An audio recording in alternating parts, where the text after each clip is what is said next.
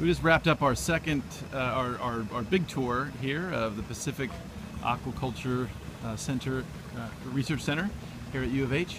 So it was great. So these are former settling ponds of the treatment plant that was here in the 1970s. They've now converted to fish grow-up facilities. They have all kinds of stuff back there in the pop-up tents for oyster production, where they're trying to help Pacific Northwest oysters deal with climate change. There's a aquarium fish grow-up facility there, demonstration project.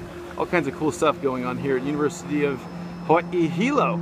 Super cool stuff. Lots of awesome mariculture stuff. Anybody's interested in working in aquaculture, mariculture, you guys should consider coming over here and checking out some of their graduate programs.